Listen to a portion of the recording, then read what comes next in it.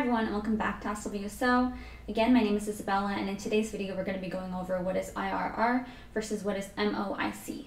If you're not familiar with these two terms, they are going to be something that comes up most likely in your investment banking interview or in an interview for another finance role. If you stay towards the end, I'm going to go through a sample answer. So if you get this on an interview question, without further ado, let's hop in. Alrighty everybody, so the first thing I did is I headed over to the Wall Street Oasis site, and in the search bar you can type in MOIC versus IRR.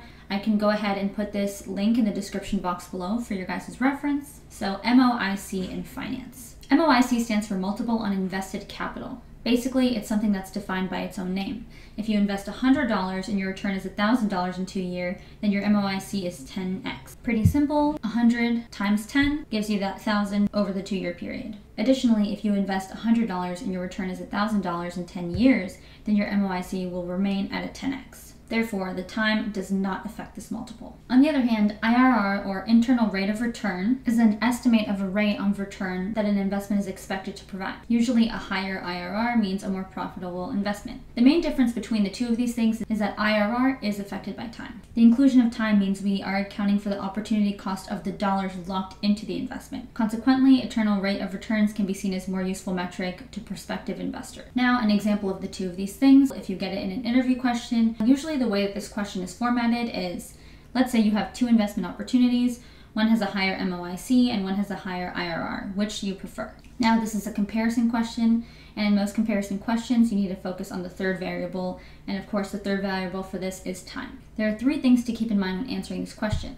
1. Given 2 cash flows, MOIC will be the same regardless of time, like the example we gave above. 2. IRR will change for the exact same cash flows depending on when they are paid. And 3, most solid candidates get these 2 quantitative points. What some people miss in the qualitative one, which is why do you care in the real world? That's because a 40% IRR across a 3-month investment is useless. You want a dollar value of proceeds that is meaningful to both you and the LPs. Similarly, an MOIC of 3x across 11 years is similarly unattractive because the actual returns are not compelling.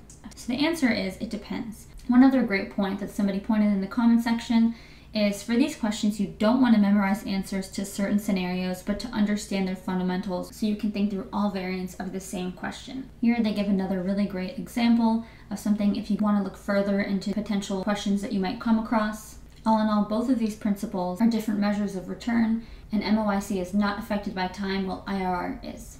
Alrighty everybody, I hope this video was really helpful to you.